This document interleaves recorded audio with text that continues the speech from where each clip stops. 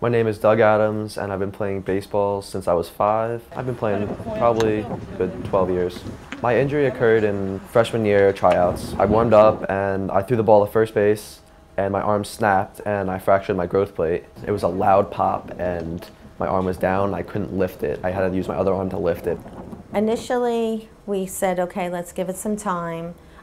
We kept going back to the doctor, like, it was probably 3 times, because he kept saying, well, you know, I think he just needs to work through it, and he didn't seem so concerned. And then at a certain point, we just said, you know what, we need to go to a real specialist. And that's where we pursued the Hospital for Special Surgery and Dr. Dines. Doug's case was complicated because oftentimes the ligament will tear, which we see in older baseball players all the time, and that's, you know, if they have it repaired, it's known as Tommy John surgery. Younger kids will actually break the bone where the ligament attaches, and it typically heals well.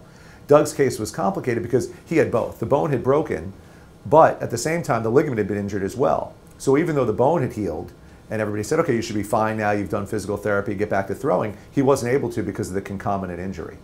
He explained the next steps, and then he had told us that surgery would be the last resort. Ideally, if you can reconstruct the ligament, that's probably better for them, but there are good published results that in younger athletes, because they haven't seen a lot of the chronic changes that you would see in a 30-year-old Major League Baseball player, if you repair the ligament, it can heal well, and that's what we actually, you know, we were lucky enough to have happen in Doug's case. There was definitely a lot of nerves kicking in because I haven't played since 8th grade. It's my first actual high school game, and there was no pain, and once I knew that, I was like, let's play. The majority of our patients are, you know, high school recreational athletes, but whatever they do is what's most important to them. So, you know, if we can get them back to doing that, that's really what's rewarding about this and why it's a fun job.